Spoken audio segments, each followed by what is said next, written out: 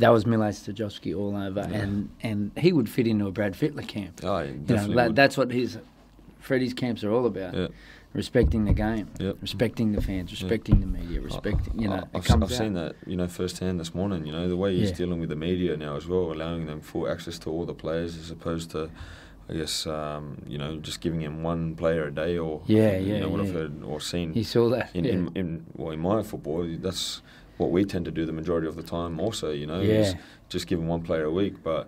They were touching on allowing the media to come in. They really appreciate that. Obviously, get stories released in the media in a positive manner.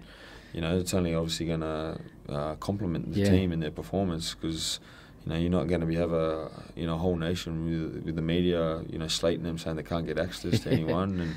And they do a nice gesture like that, and it's enough. For all the journalists and the media teams to be releasing positive stories and, that sense of positivity around the ground, that's what you search for. We can take that back to your club, mate, just so you pinched it from New South Wales. I'll have to, let them know where it came from.